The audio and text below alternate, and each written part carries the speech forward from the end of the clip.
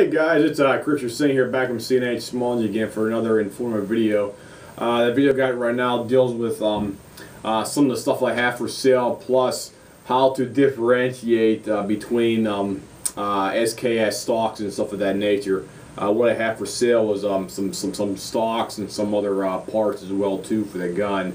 So I'm going to show you what different stocks look like for your SKSs here, so you can differentiate between which specific model you have, and if you want to get replacement stock for whatever reason, you know what they actually look like, because they are variations of stocks that are for that. And if you go on like eBay and stuff like that, the majority of the time they don't actually tell you what the difference is. All they actually do is like show you a picture of what the stock looks like and what it actually or I should say what they said it might have fit on, but you have to buy an exact stock for your exact replacement for your gun out there, and if you don't do that, you might buy a stock and say, oh, why isn't this thing fitting here properly, and you might have to send the thing back or basically bite the bullet and just keep it.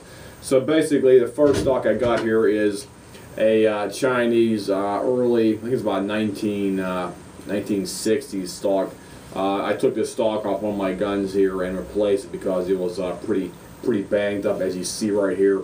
This is a early Sino-Soviet, probably 1960s stock right here. These ones are basically patterned after the Russian style ones, where you have your sling and a bomb here. So it's basically almost like a clone of the Russian the late 50s, like I'd say like 55, or the later Russian SKSs as well too. It looks virtually identical to the Russian style stock on here. Here's a bomb picture right here.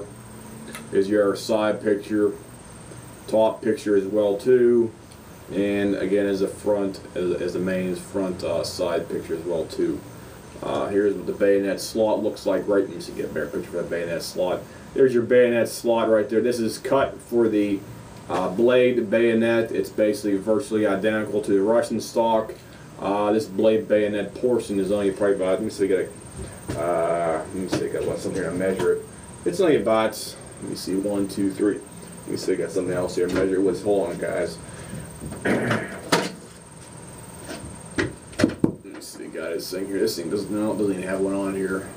It's about 1, 2, 3, 4. It's about 4.5 inches long here for the bayonet slot, as you see here. But it's about 3.5, 4 inches here for the bayonet slot.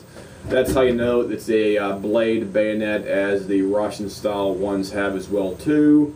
So this is basically a Sino-Soviet early production Chinese SKS stock.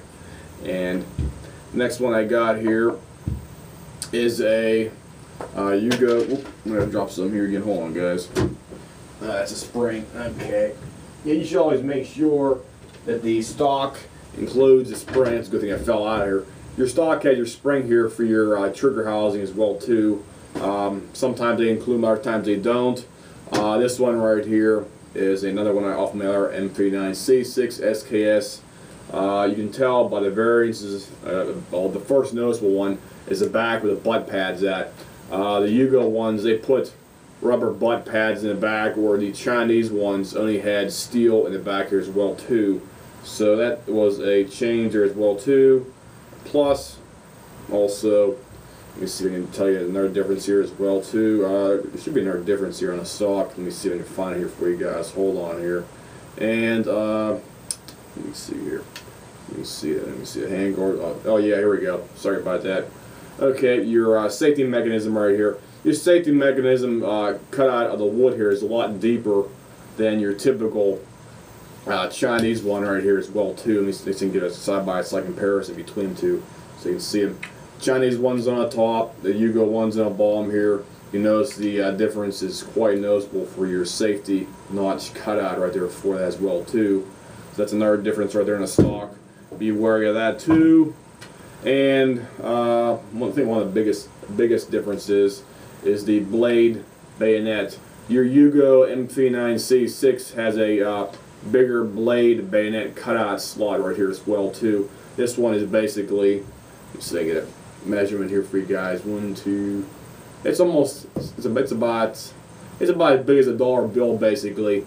Your slot here for the bayonet is about almost as big as a dollar bill would be, so it's close to 6 inches right there for that, as opposed to the early production Chinese ones, which is only about 4 inches long. You can see if you can get the comparison side by side here. Chinese ones on the top, Yugo ones on the bottom on here.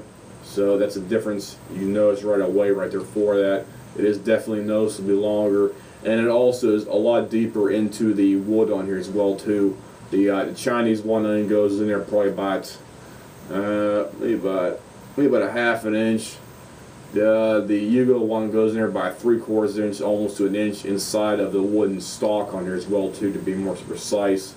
And that's basically another difference as well too. Overall, the stocks look identical in terms of length on here, except the Chinese one has a metal butt pad in the back here.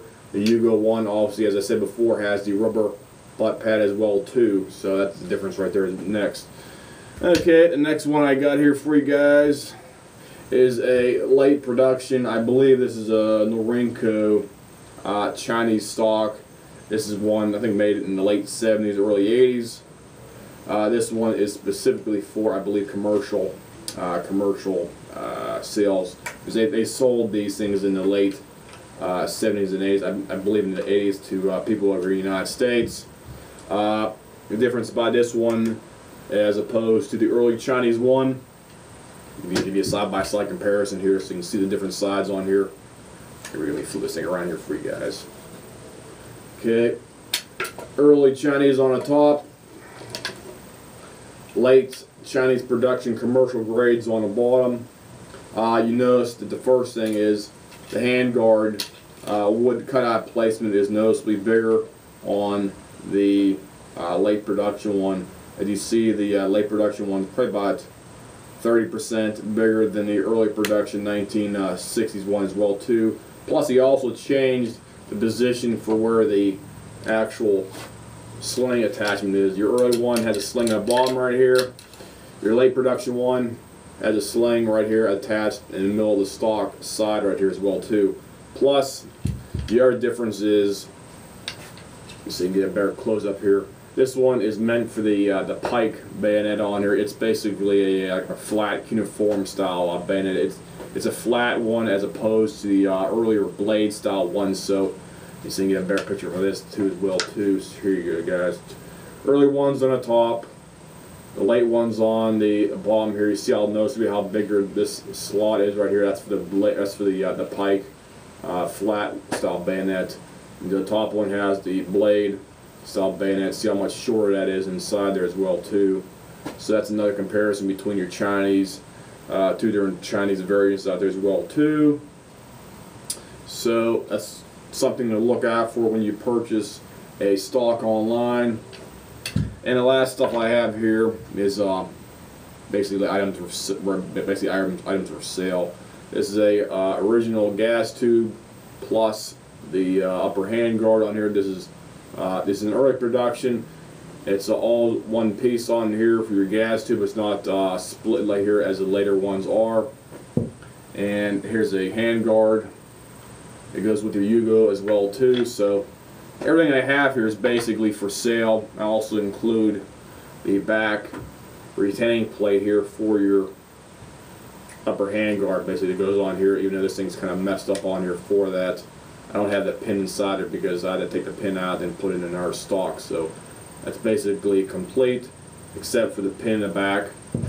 And I also have a magazine here as well too. This is a magazine off of the early one here. We've got right here. This magazine basically fits with this stock right here, the early Chinese production one right here.